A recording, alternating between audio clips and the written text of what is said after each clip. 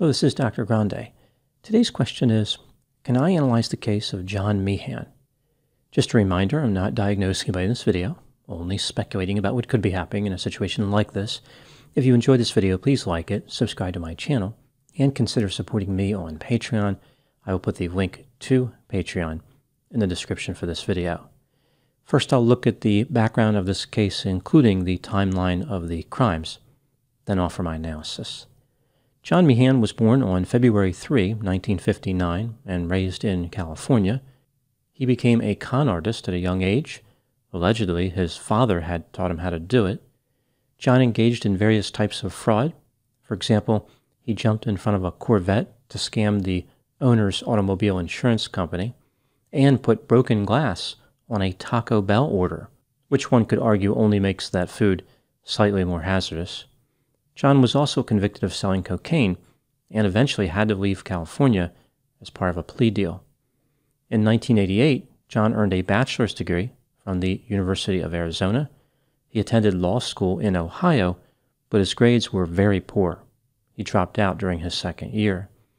In November 1990, 31-year-old John married a 25-year-old nurse named Tanya Sells. He lied about his age and said he was 26. He also used the name Jonathan instead of John. The couple lived in Ohio and had 2 daughters. Tanya supported John as he went through nursing school. In the year 2000, John asked Tanya for a divorce. She investigated his past and realized he lied about his age and that he had been charged with a crime related to drugs in California.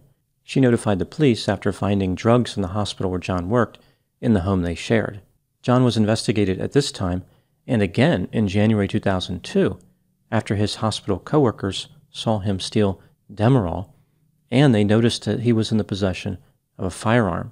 John lost his nursing license in April of that year. In June, he pleaded guilty to felony drug theft, but then fled to Michigan after stealing an anesthesia kit. The police found him unconscious in a hotel with drugs all around him. As he was being transported to the hospital, he unbuckled the restraints, grabbed the kit, and jumped out of the ambulance. He ran to a nearby JCPenney and climbed on top of a cargo elevator. John was convicted of resisting arrest and drug possession. He was sentenced to 6 years in prison, but only served 17 months. He moved in with his sister in Hamilton, Ohio, then followed her to Newport Beach, California. In 2007, he once again followed his sister, this time to the Palm Springs area. John didn't work too much in California and had a drug problem. He went on a crime spree of stealing from women who he met on dating sites. He accumulated several restraining orders and racked up a number of criminal charges. By 2013, John lived in Laguna Beach, California. He was arrested for stalking. He pleaded guilty in February of 2014 to that charge and to being a felon in possession of a firearm. He was released in the summer of 2014, but violated a restraining order against another woman he had threatened. John was released on October 8. On October 10, 55-year-old John met a 59-year-old interior designer named Deborah Newell. Deborah had been married and divorced 4 times and had 4 adult children. They found each other on a dating website designed for people who are over 50. During their first date, which was at a restaurant in Irvine, California, John lied to Deborah and said he was a physician. Deborah found John to be physically attractive, but they argued later that night back at her residence when John initially refused to leave. The next day, he called and apologized. The couple went out on more dates. Some of John's behavior was suspicious to Deborah, but she really liked him. Deborah's older daughter, Jacqueline, felt differently. She did not trust John. Deborah's younger daughter, Tara, didn't trust him either, although she didn't say as much about it. In November, John and Deborah moved into a house together in Newport Beach. The rent was $6,500 a month. John told Deborah that he didn't want his name on the lease due to tax problems. Therefore, she put the residence in her name only. On the day before Thanksgiving, the couple had an argument with Deborah's 2 daughters.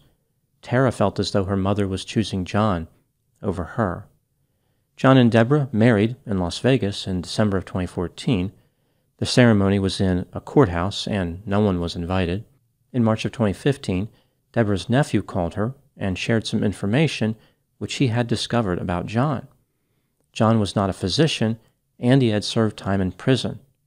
Deborah did not have a strong reaction to this revelation, but secretly started searching for evidence about John's past. She discovered that her nephew was telling the truth. John was a career criminal with a history of victimizing women.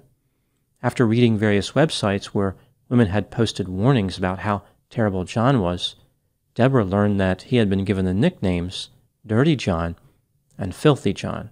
Deborah moved out of the house in Newport Beach when John was in the hospital getting back surgery. John was desperate to get Deborah back. He told her that he could explain everything. He only lied to her because he thought he would lose her if she knew the truth. John told her that she was the love of his life and he needed her. The couple reconciled and moved into an apartment in Irvine, California. Not surprisingly, the couple struggled in the relationship. John was not getting along too well with Deborah's daughter, Jacqueline, and did not want Deborah to see her anymore. After discovering that Deborah saw Jacqueline anyway, John threatened to throw Jacqueline in the ocean if it happened again. In April of 2016, Deborah filed to annul the marriage. At this point, John was living in Nevada. John sent her messages demanding money. Deborah filed for a restraining order, but it was denied because John had never physically attacked Deborah and was not threatening to do so. Deborah stopped communicating with John altogether. On June 11, 2016, John attempted to destroy Deborah's Jaguar XF by stealing it, pouring gasoline inside of it, and setting it on fire. He only managed to do a little bit of damage to the car. These days, Jaguar vehicles catch fire spontaneously, but back then it took a little bit of effort to get them to burn. 2 months after this incident, on August 19, Jacqueline saw John stalking her in a white Toyota Camry. He drove away when she spotted him. Jacqueline was concerned that Tara might be John's next target.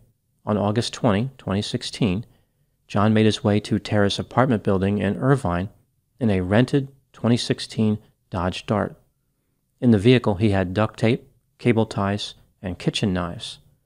Tara left work at 5 p.m. and drove 3 miles to her residence. When she pulled into her parking space, she noticed a man standing behind a Dodge Dart. She didn't recognize the man as John and didn't think anything of it. Tara exited her vehicle carrying her miniature Australian Shepherd.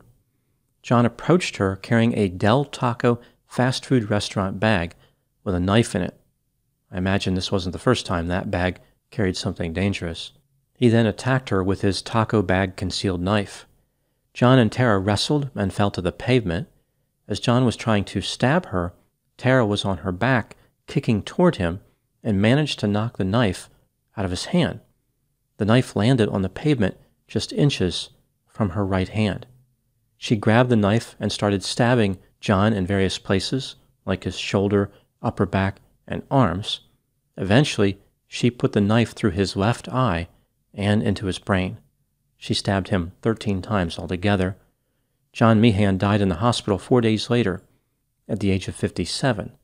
The police determined that John's death was a clear-cut case of self-defense. Now moving to my analysis. Here are my thoughts in a few areas that stood out to me in this case. Item number 1. John had several narcissistic characteristics, including arrogance, grandiosity, a sense of entitlement, superficial charm, and a lack of empathy. He also had many traits of psychopathy, including being impulsive, irresponsible, committing crimes, and having no remorse. John Meehan was a career criminal who for the most part was involved in stealing, fraud, and substance use. One of his major strategies was finding romantic interests who would fund his lifestyle and who he could steal from. He relied on his superficial charm to disguise his remaining negative characteristics. Item number 2. John made an effort to be desirable to Deborah. For example, he pretended to be a physician and claimed he had served in the military. John was highly attentive when Deborah spoke to him, like he was a good listener. John ran errands for Deborah, functioned like an assistant, and was excited to go to her church. He worked diligently to convince her that he had deep feelings for her. They were destined to be together. John may have been charismatic and charming, but there were many warning signs that he was not an ideal romantic partner. Which brings me to item number 3. Here are a few examples of warning signs with John's behavior. John never seemed to have any money. He claimed he had tax problems, and his money was going to his children. He said that he was a freelance anesthesiologist, and he was paid in cash by people without insurance.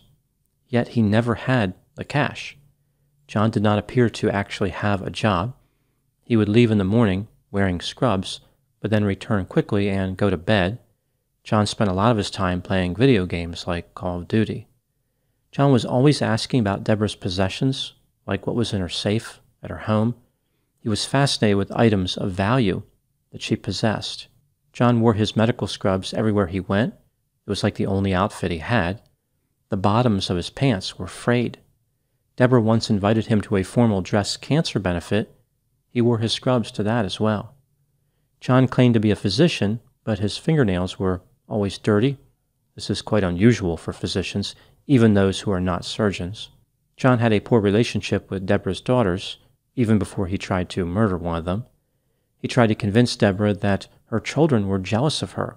They wanted Deborah to reject him because they did not want her to be happy. John was rude to Deborah's daughters, interrupted them when they were talking, and had poor eye contact. John tried to appear overly masculine, like carrying a heavy mattress by himself, and bragging about how he believed he was connected to the mafia in some way. And John would stop when passing by a mirror and comment on how good-looking he was. Item number 4. A mental health clinician told Deborah that John was only a danger to her, not a danger to her daughters. It's not clear if the clinician had all the information, but if they did, this statement was reckless and inaccurate. It did not represent good advice. Clearly, John was a danger due to his psychopathic and narcissistic characteristics. Even if the clinician didn't understand personality theory, John threatened to throw Jacqueline into the ocean. I'm not sure what type of warning sign the clinician was waiting for. I don't think John made that statement in the context of a fun day at the beach. Sometimes psychotherapists fall into the bad habit of saying what clients want to hear just for the sake of comforting the clients. This is a problem that is widespread in the field of mental health therapy. I think sometimes therapists don't want to drive clients away by delivering what they think is going to be interpreted as bad news, but always saying what clients want to hear is irresponsible. Item number 5. One pronounced theme in the case of John Meehan is that he was like a zombie. Deborah's daughter, Tara, the woman who successfully defended herself against John, was a big fan of the TV series The Walking Dead. This TV show is about several groups of people who attempt to survive a zombie apocalypse. The show features several actors who behave like mindless, reanimated corpses. A few of these actors are cast as zombies. From the TV show, Tara learned a few things about survival. For example, in the world of zombies, it's a good idea to attack the head of the zombie until it's destroyed, and Tara learned that the phrase "kill or be killed" is sometimes applicable to self-defense situations. In addition to the Walking Dead connection, there were several parallels between John and zombies. For example, reportedly, dogs would bark at John and generally feel uncomfortable around him, just like they would behave around zombies. John had lost a lot of weight by the time he attacked Tara. He had weighed 220 pounds, but on the day of the attack he was 163. This was probably due to drug use. Zombies also struggle to keep weight on, probably because they're always walking, and their food preferences are restricted to mostly brains. John ceased functioning as a result of being stabbed in the brain. This is a common cause of zombie termination. John never changed his clothing.